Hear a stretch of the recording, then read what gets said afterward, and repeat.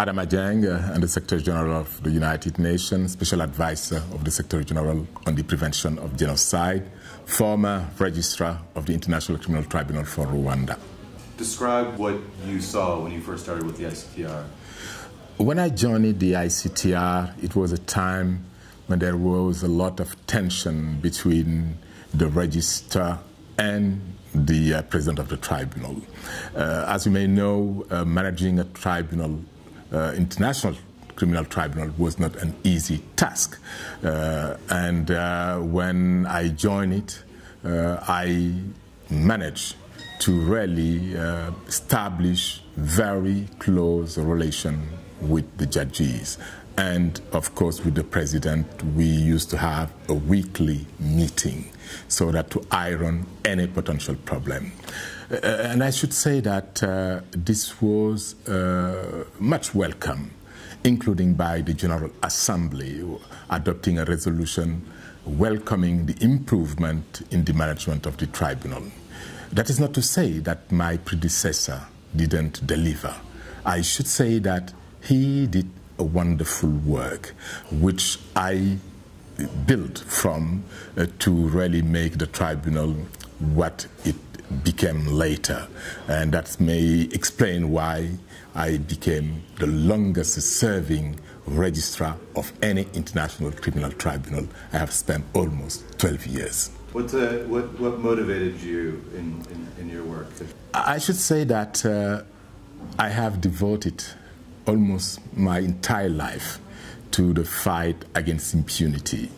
Before joining the ICTR, I was the Secretary General of the International Commission of Jurists, an institution which, in fact, was campaigning for the establishment of the International Criminal Court.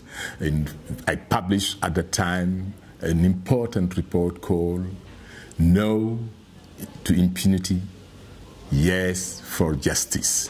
And at the World Congress of Human Rights in Vienna, I was trumpeting throughout the walls of the Vienna Congress the need to have a paragraph in that declaration. That was until late in the night, at the time of the adoption of that finally they agreed to have a small reference to regarding the ICC. And of course, I should add that having been also the independent expert of the United Nations for Haiti 6 years, I was very keen to see really impunity also being fought in Haiti. But regarding Rwanda, I was the last person to be met by the then President Habyarimana at the palace. That was the 2nd of April 1994. The 1st of April, I was in Malindi, where I met with the leadership of the Rwandan Patriotic Front.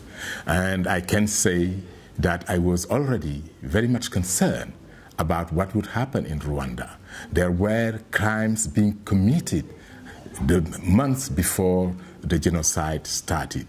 And it was, to me, I would say no surprise that after the crash of the plane of President Habyarimana, things started. I remember giving interviews to the Radio France, to the BBC, following the crash of the plane, and saying that one of the messages I delivered at that time to President Habyarimana was to make sure that impunity be fought.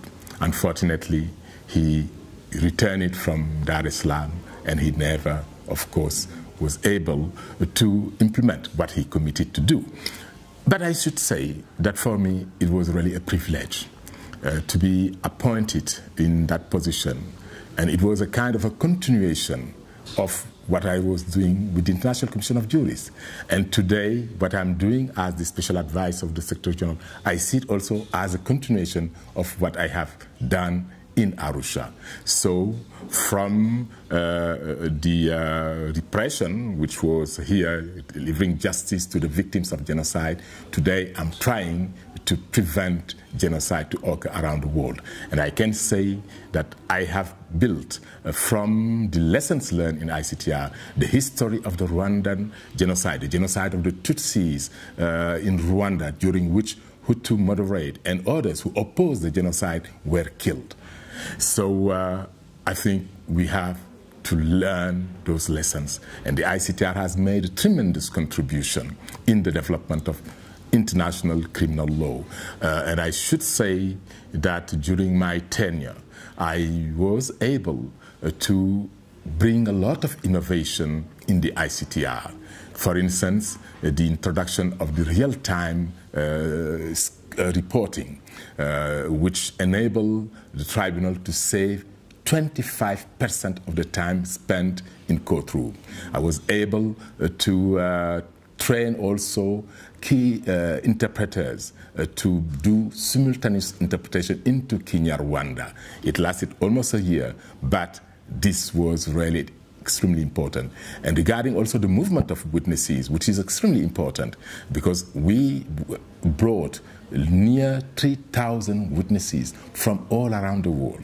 And at a time, this was extremely difficult because most of those witnesses wouldn't have travel documents. Some of them had refugee status, others were living illegally in countries.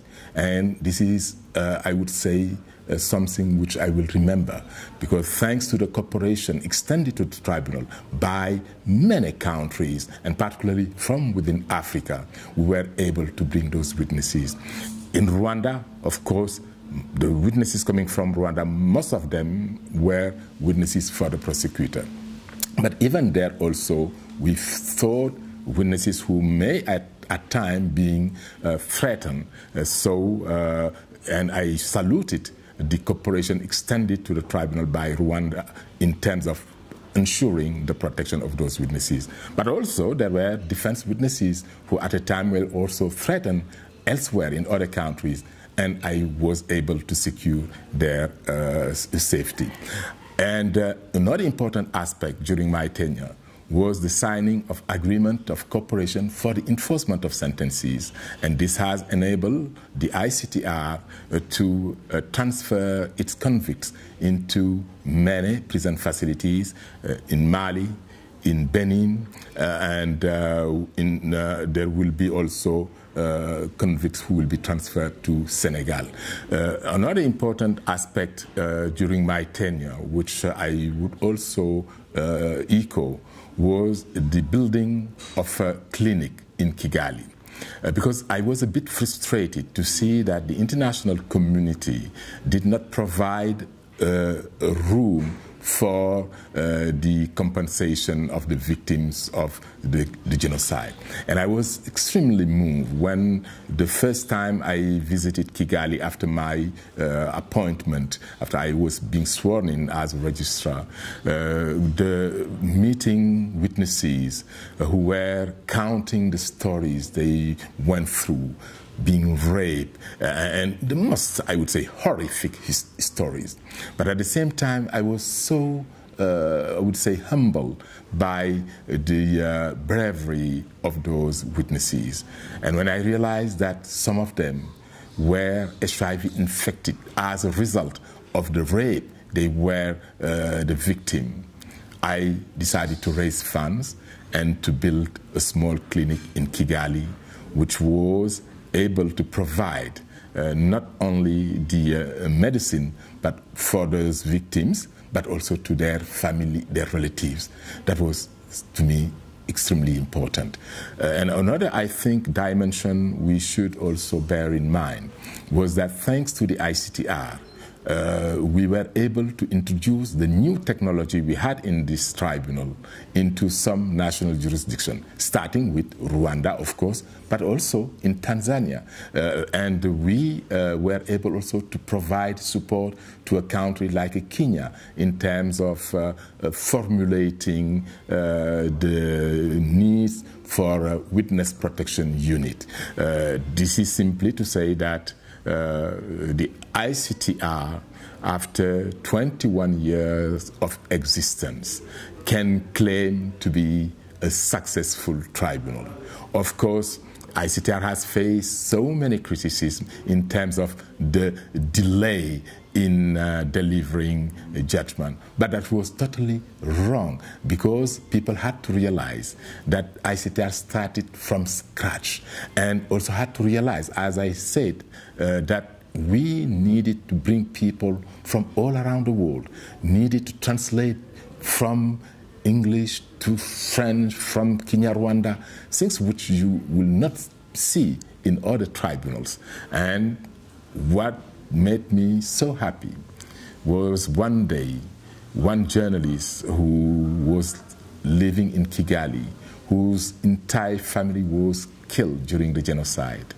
The day the person accused was convicted to serve life imprisonment, the remainder of his life, he called me, said, "From day one, I will be the advocate of the ICTR."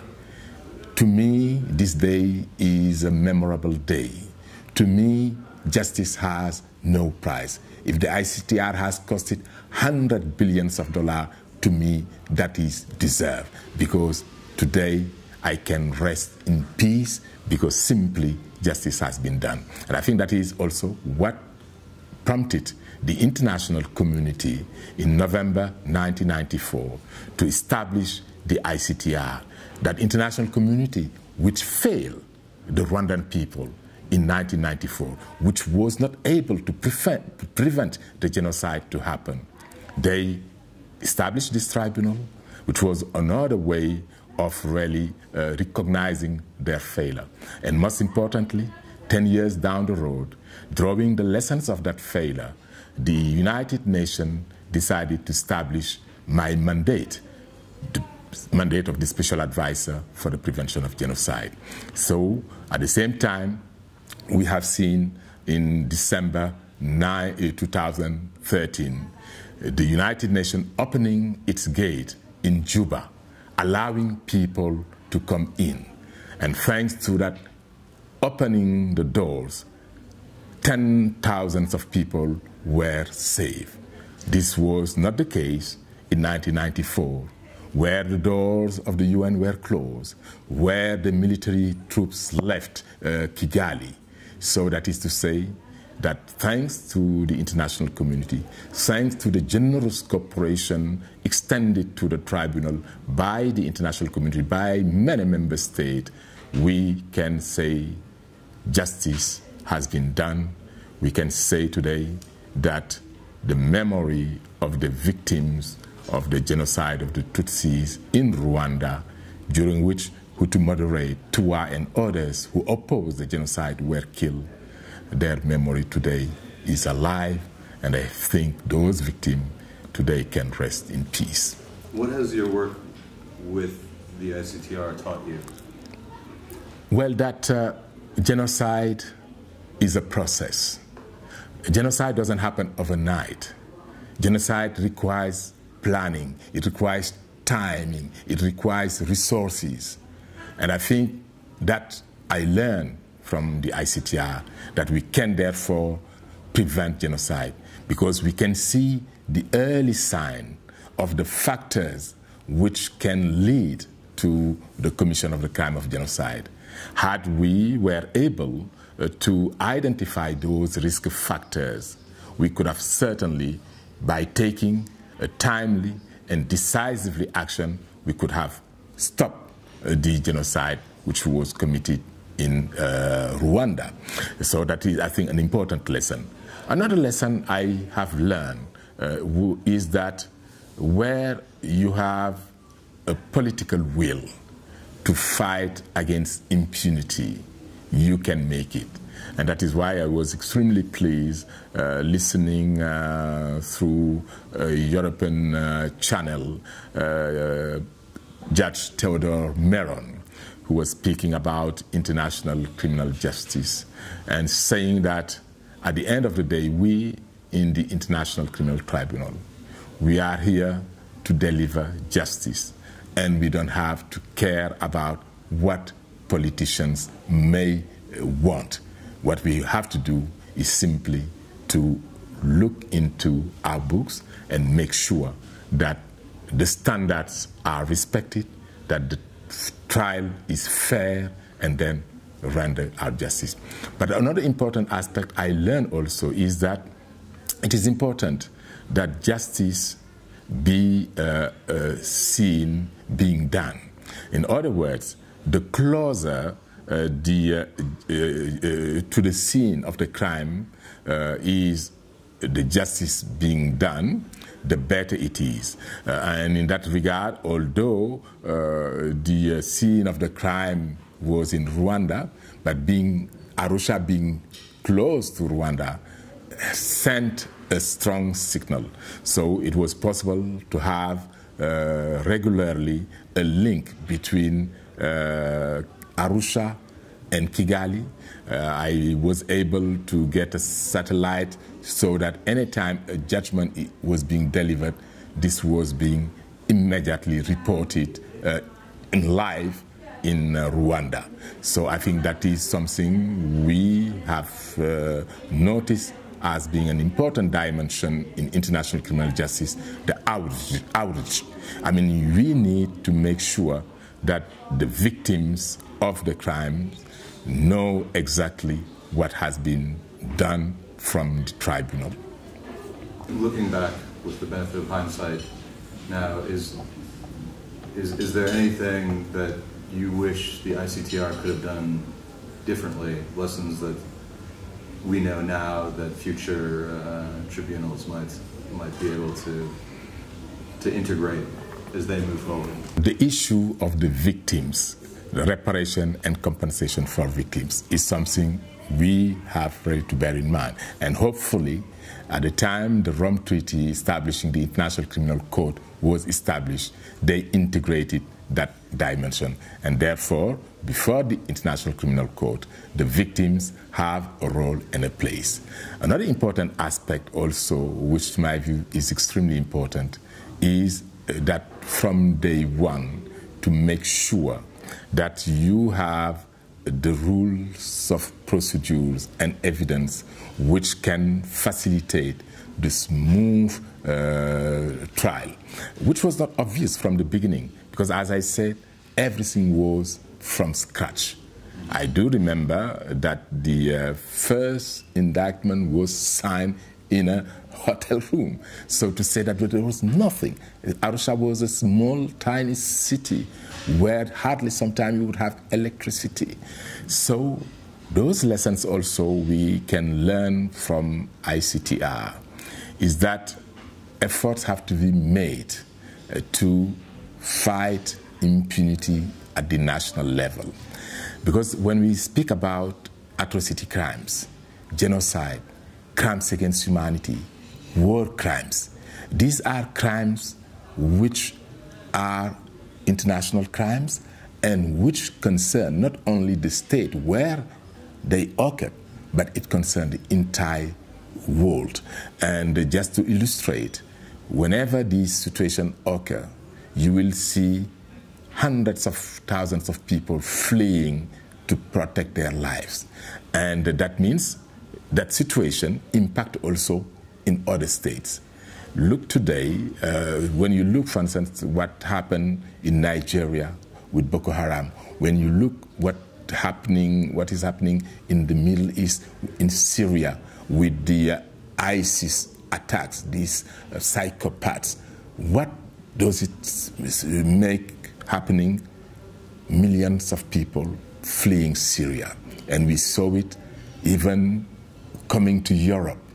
And we have to realize that atrocity crimes are so serious that we better make sure that whenever we see the early signs, we take action to prevent it to spread. I was wondering if you could speak a little bit to that particular challenge of keeping things on track while being mindful of and respectful of differing ways of operating, different cultures. Well, in December 2014, I launched it in the presence of the Deputy Secretary General of the UN, Jan Eliasson, the framework of analysis for the prevention of atrocity crimes, which is a tool for prevention. This document is an extremely important document, which was drafted based on the history of genocide, crimes against humanity, which happen throughout the world. And I did use the service of historians, academics, lawyers, social scientists, etc. And we were able to identify 14 risk factors regarding all these atrocity crimes. And then we had identified 2 specific risk factors for each of those categories of crime, 2 for the genocide, 2 for crimes against humanity, and 2 for war crimes. And coming to genocide, what, for instance, is specific to genocide? That, for instance, the intent to exterminate a group simply either for its religion, its race, its nationality, or its ethnic, as we saw in the case of Rwanda. So which means that genocide is the ultimate form, I would say, of discrimination. Genocide is an identity-based conflict. It is a result of the the result of exclusion. And that's why one of the important aspects I do really insist whenever I meet leaders of this world is to encourage the constructive management of diversity. Because at the end of the day, we can be either a European, an African, we can be a Tutsi, a Hutu, a Fula. It doesn't matter. We are simply human beings. And we have to respect the diversity. You have to respect the religion of the other. You have to respect this person because of who he or she is. Because the genocide, you are not killed because of what you have done, but you are being killed because of who you are, and this is simply unacceptable. This is the most horrendous crime. When we see today what is happening against the Yazidi community in Iraq, where Daesh has been targeting this community simply because of its religion. I have been visiting members of that community. I visited their temple in Lalish. I met with their spiritual leader. And the stories they told me, those stories were simply horrible. And I hope that sooner or later their case will be brought before the International Criminal Court so that that jurisdiction will make a legal determination to determine whether the crime of genocide was committed against the Yazidi community. There is likely a possibility that such a conclusion might be reached, because I can say that the physical element of the genocide crime are there, and the intent element definitely will have to be determined by an international court or even by a national court. And one thing we have to really realize is that our world is today not being threatened by what Huntington called the clashes of civilization, but our world is under the threat of the clashes of ignorances. Unless we try to know each other better, you, the Muslim, you have to know better the Christian and respect the Christian. You, the Fula, you have to respect the other, respect his culture, religion. That is, those efforts we have to make. We have to, therefore, look into history and embark upon a strong program of education to Holocaust, education to the prevention of genocide. If we manage to have those elements into the curricula around the world, I think we would have achieved already a lot in our fight against this type of crimes, and I'm sure that will help us to really bring back our humanity. Because what we have seen today in part of the world is the barbarity, the inhumanity we have seen, for instance, with Daesh. One day people will say, well, we never see such people, such barbaric people who were being putting even their crimes in a video in a way which will compete with the best filmmaker of Hollywood. But unfortunately, that is not fiction. That is reality. And we have to fight against those scourges. We have to make sure that we respect diversity. The respect of diversity will be the foundation for a world of peace. I think history will definitely acknowledge that despite the difficulties met by the ICTR in its early years, the ICTR ended by becoming really a reference in international criminal justice. Because thanks to the ICTR, one of the most serious crimes, the crime of genocide, was adjudicated here in Arusha. And thanks to the ICTR, the crime of rape committed under certain circumstances was equated as genocide. And I think we can cite a numerous achievement of this tribunal, and I think that is what history will retain. And ultimately, we have seen already, even before the ICTR closed its door, that its jurisprudence has been extensively used by many courts around the world, including even in the ICC. So the judgment of history will definitely be a judgment very positive, a judgment of satisfaction. And I'm sure, as I said, many Rwandans who at a time were, I would say, very critical about the ICTR, today if you ask them, they will say, thanks to the ICTR, justice has been done.